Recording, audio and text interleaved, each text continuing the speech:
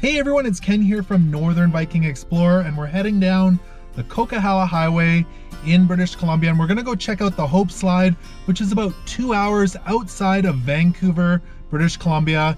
It's the second largest recorded slide in Canada. So let's go.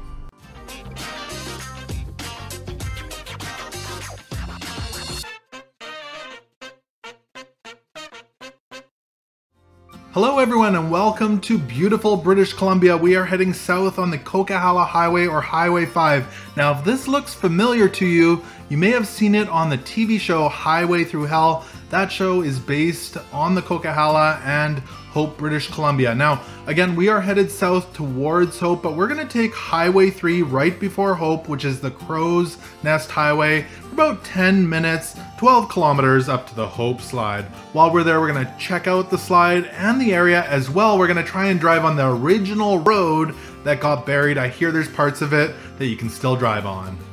Here's a quick look at Google Maps to show you how to get there. Once you arrive at the Hope Slide, you're going to have to make a left turn across Highway 3 to drive up to the Hope Slide Viewpoint rest area. Once you arrive, you'll be instantly greeted by this enormous landslide. So let's have a quick look at the slide, then we'll go over some facts, and then we'll go see if we can find that original road, the parts that are not buried. Now, having a look at this slide, it is absolutely massive. It's far bigger than the camera can show. This slide happened on January 9th, 1965.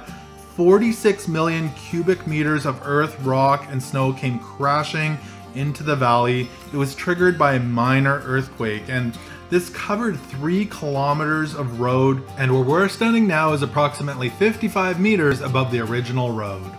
Now, the unfortunate part about this slide is 4 people did lose their lives, and they do have a memorial here to honor them.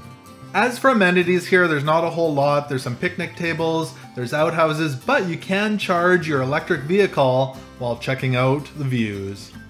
Now, the rock debris field here is huge, and there's the kid in all of us that wants to go climb on all these boulders. So I think it's time to go find the original highway that went through this area. And as you're exiting, on the right hand side, you're going to see access to the old road, and this is called the Old Hope Princeton Highway, and the vegetation is definitely taking over the road, and you can drive down this road a little bit, and there's some great scenic views and huge boulders that you can climb on down here. And it's pretty cool to be able to drive down this old abandoned road, except there was one car, but it's really narrow in some spots, and we went down here in a Honda and we were able to make it through. Now, those boulders I was talking about, if you love climbing on rocks and boulders, some of these are absolutely gigantic. If you like bouldering and climbing around, this might be a place for you to stop as well. Wow, the camera just can't capture how huge the Hope Slide is. It's definitely worth the stop if you're coming through this area of British Columbia. Hope you did enjoy this video. If you did, make sure to give it a thumbs up. Also remember to subscribe to Northern Viking Explorer, because I've got tons of videos coming up that I'd love to share with you. Thanks so much for watching, and until next time, take care.